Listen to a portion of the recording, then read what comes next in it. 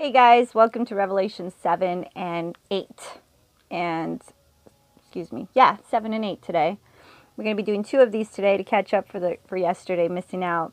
And once again, this is the only book in the Bible that's blessed, both by hearing it and reading it. So together we shall both be blessed. We're reading the Amp version and interlude, Revelation 7. After this, I saw 4 angels stationed at the 4 corners of the earth, holding back the 4 winds of the earth, so that no wind would blow on the earth, or on the sea, or on any tree. Then I saw another angel coming up from the rising of the sun, holding the seal of the living God, and with a loud voice he called out to the 4 angels, to whom it was granted to have authority and power to harm the earth and the sea, saying, quote, "Do not harm the earth, nor the sea, nor the trees, until we seal or mark the bondservants of our God on their foreheads." The 144,000. And I heard how many were sealed. 144,000. 12,000 sealed from every tribe of the sons of Israel. 12,000 were sealed from the tribe of Judah. 12,000 from the tribe of Reuben. 12,000 from the tribe of Gad, G-A-D. 12,000 from the tribe of Asher, 12,000 from the tribe of Naphtali, N-A-P-H-T-A-L-I, 12,000 from the tribe of Manasseh, 12,000 from the tribe of Simeon, 12,000 from the tribe of Levi, 12,000 from the tribe of Ishkar, 12,000 from the tribe of Zebulun, Z-E-B-U-L-U-N, 12,000 from the tribe of Joseph, and 12,000 from the tribe of Benjamin were sealed, marked, redeemed, protected. A multitude from the tribulation.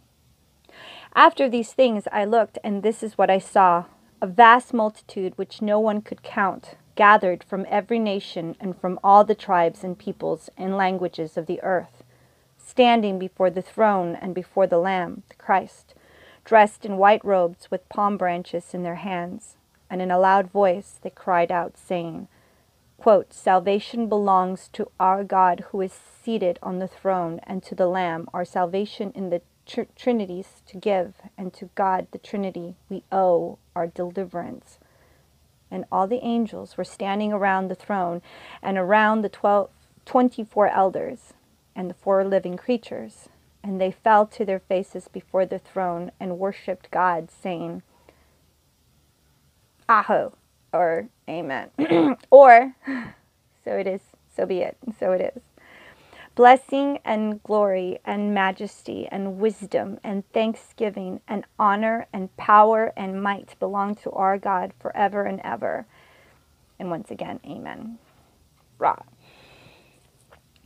Then one of the elders responded, saying to me, quote, "These who are dressed in the long white robes, who are they? And from where did they come from?" I said to him, "My Lord, you know the answer." And he said to me, "These are the people who come out of the great tribulation, the prosecution, and they have washed their robes and made them white in the blood of the Lamb because of his atoning sacrifice. For this reason, they are standing before the throne of God, and they serve him in worship, day and night in his temple. And he who sits on the throne will spread his tabernacle over them and shelter and protect them with his presence. They will hunger no longer, nor thirst any more, nor will the sun beat down on them nor any scorching heat for that matter. For the Lamb who is in the center of the throne will be their shepherd, and he will guide them to springs of the waters of life. And God will wipe every tear from their eyes, giving them eternal comfort." Eternal comfort. Revelations 8, the 7th seal, the trumpets. When he, the Lamb, broke open the 7th seal, there was silence in heaven for about half an hour, in awe of God's impending judgment. Then I saw the 7 angels who stand before God, and 7 trumpets were given to them. Another angel came and stood at the altar. He had a golden censer, and much incense was given to him, so that he might add it to the prayers of all the saints, God's people, on the golden altar in front of the throne. And the smoke and fragrant aroma of the incense with the prayers of the saints, that's God's people, ascending before God from an angel's hand. So the angel took the censer and filled it with fire from the altar and hurled it to the earth. And there were pearls of thunder and loud rumblings and sounds and flashes of lightning on an earthquake. Then the 7 angels who had the 7 trumpets prepared themselves to sound them, initiating the judgments. The first angel sounded his trumpet, and there was a storm of hail and fire mixed with blood, and it was hurled to the earth. And a third of the earth was burned up, and a third of the trees were burned up, and all the green grass was burned up. The second angel sounded his trumpet, and something like a great mountain blazing with fire was hurled into the sea. And a third of the sea was turned to blood, and a third of the living creatures that were in the sea died, and a third of the ships were destroyed. The third angel sounded his trumpet, and a great star fell from heaven, burning like a torch, flashing across the sky. And it fell on a third of the rivers and on the springs, thank you, and on the springs of fresh waters. The name of this star is Wormwood.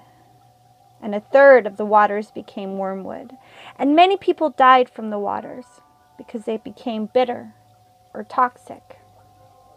Then the fourth angel sounded his trumpet, and a third of the sun, and a third of the moon, and a third of the stars were struck, so that a third of them would be darkened, and a third of the daylight would not shine, and the night in the same way would not shine.